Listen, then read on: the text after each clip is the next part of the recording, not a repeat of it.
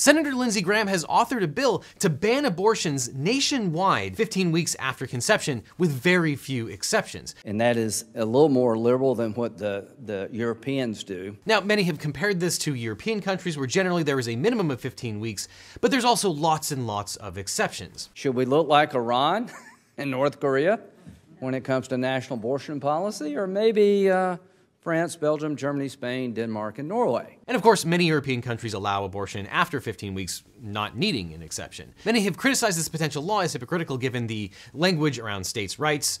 This would of course ban abortion nationwide and take it out of the state's hands. This is where America should be, at the federal level. And as we've covered on this channel before, given the valence of the current Supreme Court, many people are worried that a national ban would be held up as constitutional by the Supreme Court, but a national right to abortion would not be considered constitutional, given the political leanings of the current justices.